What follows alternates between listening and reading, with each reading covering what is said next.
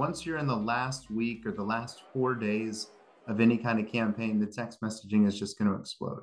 As the presidential primary season continues, candidates are relying on newer digital campaign methods to reach voters. People may have started receiving campaign text messages from political candidates, encouraging them to vote and sharing their platforms. But do they really work? Response here, who it's going to perform best with, is actually the supporters of the candidate, right? They get excited when they receive a text message that says it comes from the campaign or the campaign staff members. Political science professor Mark Owen says it's harder to use this kind of messaging to convince new voters to support a candidate. A lot of people may be wondering how they got on this list.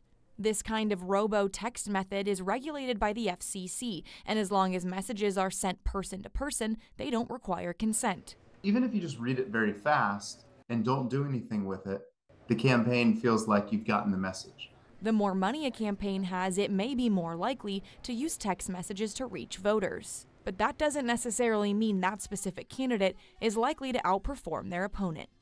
Campaigns spend money differently.